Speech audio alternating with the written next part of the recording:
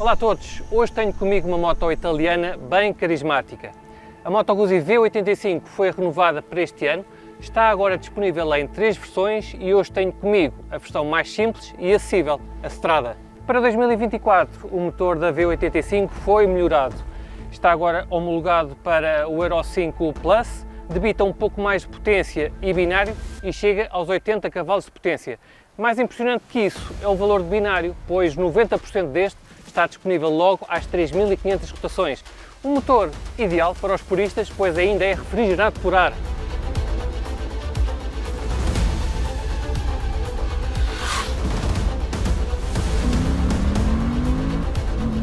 Pode-se dizer que a Moto Guzzi é uma marca à italiana, repleta de história e com o seu próprio carisma e identidade. E isso pode ser visto nos modelos V85. Mas atenção, esta V85 Strada não é uma moto para quem quer simplesmente uma moto diferente de toda a gente.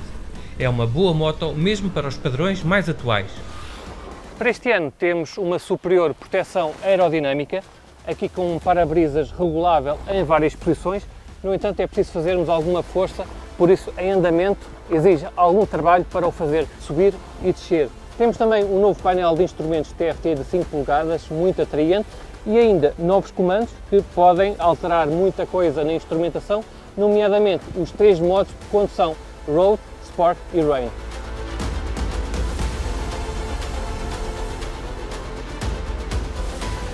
A V85 está agora mais leve, ainda mais nesta versão Strada, que é bastante minimalista e simples.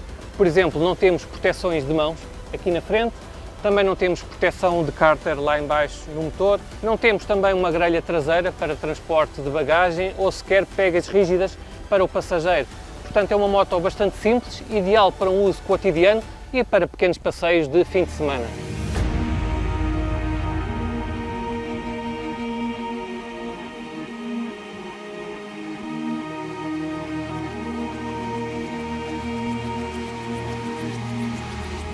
As jantes em alumínio são novas, continuam a ser de 19 polegadas à frente e 17 atrás e calçam pneus Dunlop Meridian bem aderentes.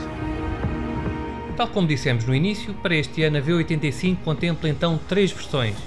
A V85 Strada, que está presente neste trabalho, a V85 TT, que é a mais polivalente e, na nossa opinião, a mais atraente em termos estéticos, e a V85 TT Travel, que é basicamente a versão para quem gosta de viajar com todo o equipamento e conforto.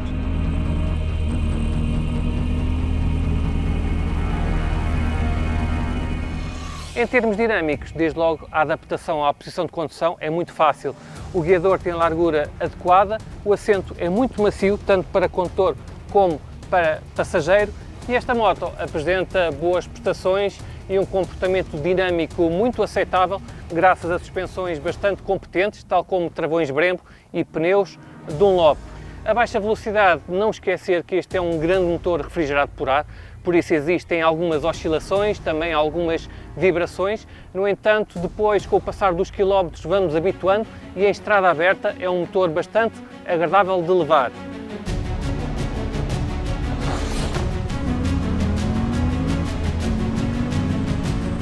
Em andamento, damos por nós a pensar que esta não é uma moto para a maioria dos jovens de 20 anos, de sangue na guerra, que gostam de esticar as relações de caixa, reduzir de forma brusca e ouvir o escape a gritar.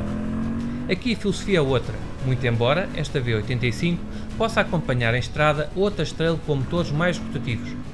Aqui as sensações mandam, o típico vibrar do motor, o elevado binário desde as rotações mais baixas, a transmissão por veio, e se soubermos apreciar tudo isso, podemos realizar uma condução muito rápida numa boa estrada de curvas.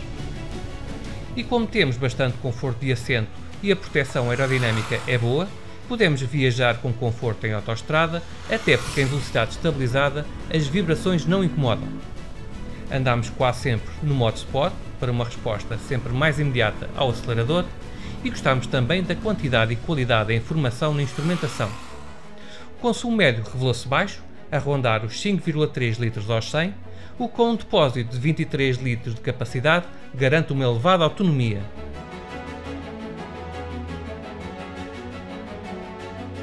Acima de tudo, este conjunto e este motor permitem que levemos a V85 de forma rápida e fluida em estrada. No entanto, este motor não gosta de uma condução muito agressiva.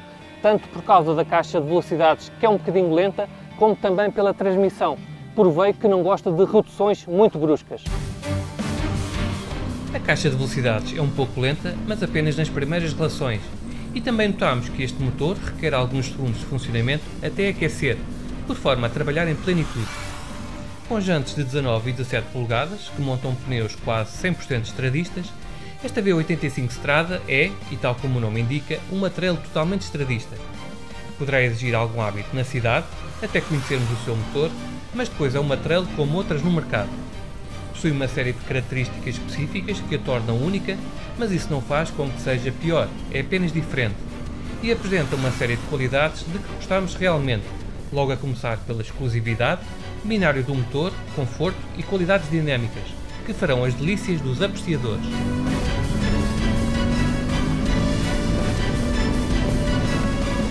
Esta é, portanto, uma moto especial, com um caráter único, mas que não deixa de ser muito agradável, com uma condução em estrada bastante divertida.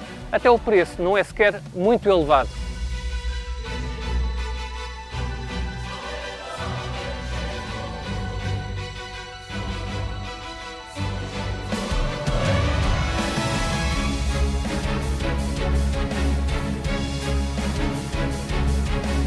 O ensaio está terminado, fiquem bem, até uma próxima e continuem a acompanhar-nos também nas nossas redes sociais.